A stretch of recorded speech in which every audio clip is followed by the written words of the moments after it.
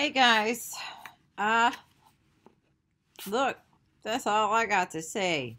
Vote, register, vote. You can vote early, you can vote by mail, vote safely. Just vote, please. All right, printmaking. So, two types we're going to look at. Relief is the ink on top. You carve away what's not to be printed. Intaglio is ink in incise lines. So intaglio, ink in incise lines. And I will show you both of these. So here is me working on the press. And so I was broke. I was a grad student, so I used these old paper bags instead of some like hootie tootie, expensive paper because I couldn't. But you roll out the ink. That's where that black is, and there's a roller up top left, and you make it till it makes this sound that's on glass, and it makes this certain sound. You know it's ready. You have to ink each print as you run it through the press, which is on the right hand side. You can see, and it squishes. You do wet paper, blah, blah, blah. All right. So, with printmaking, multiples would be made. So, paper was still expensive, but with the printing press that Gutenberg invented in the 1400s, they could make multiples of their art, and more people could afford it. Identifying a print. If you ever see one that says AP, that means artist proof. That's the one they ran first to see if they needed to tweak it anyway. If you get an AP, that's the only one like that. Then you'll see other ones that'll have a fraction at the bottom. Like let's say they made 10. So 1 of 10, 2 of 10, and they do each one in order. And you'll see this on posters, like Jazz Fest posters that sell for, freaking $700 or whatever. And so the more it goes through the press, the more it loses like its intensity, its detail, blah, blah, blah, right? Because you're like squishing it under this metal thing that you turn this giant wheel like a ship's wheel. Okay, so anyway, that's the way I identify it. You'll see that at the bottom. There's relief, intaglio, lithography, and screen printing. All right, Elizabeth Catlett's sharecropper. Here is a relief. It's also hatching.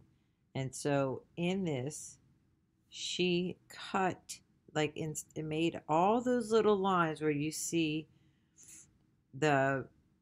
where the ink is not supposed to go, where the white is.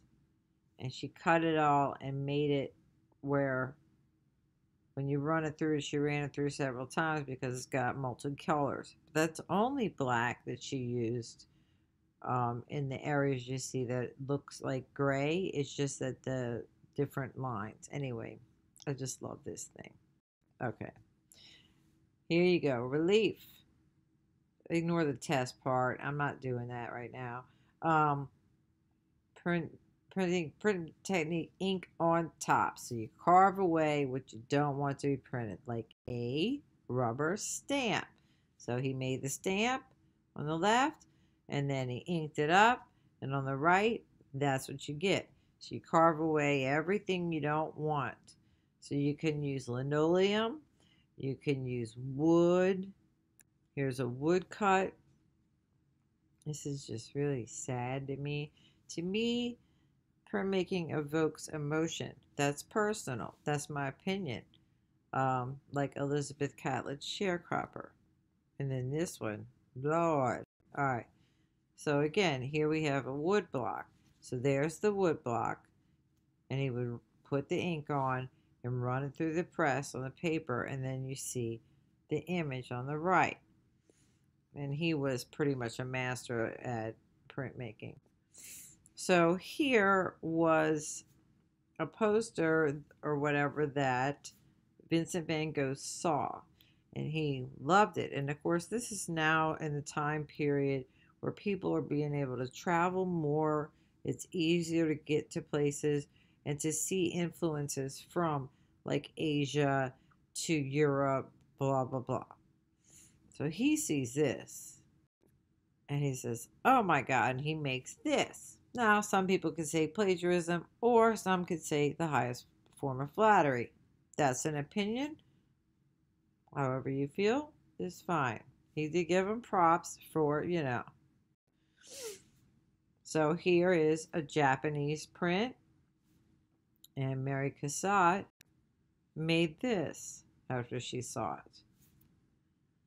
This, every single little white part you see, even though it looks like it's gray or the grayscale, it's not.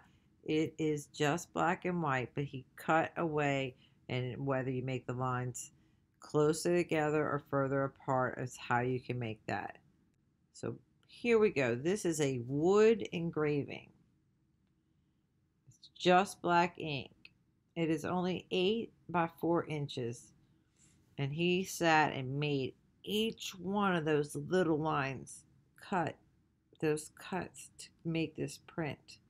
So a lot of people say, oh, what's the big deal about this? But if you really check it out, it's like mind-blowing.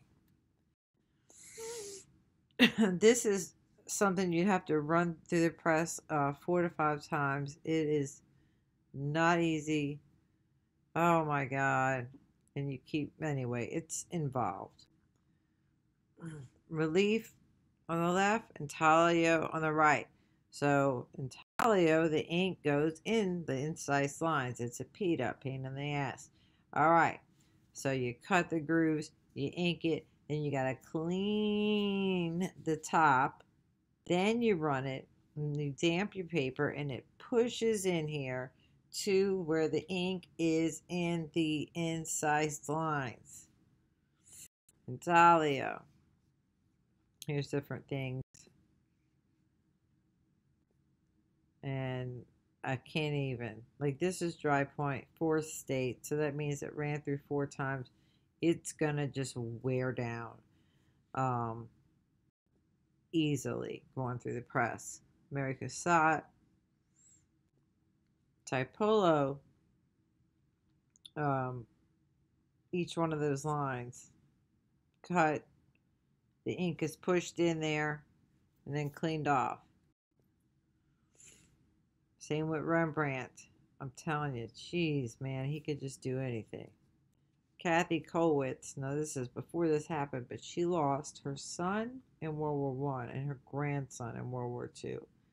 She just had a rough life, man. I just think this is a really interesting print.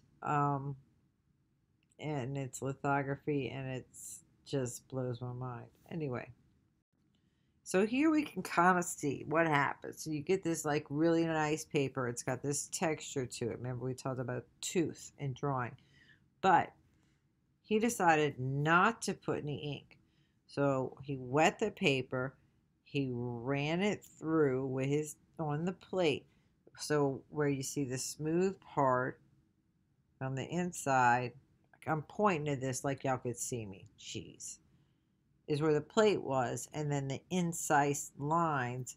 So, I mean, it actually has texture. You can feel it. It pushes into the plate. So this I like because it kind of gives you that definition of what happens. This was for a newspaper, and he got in a lot of trouble for it, but whatever, man. You get in trouble for your art. It's good.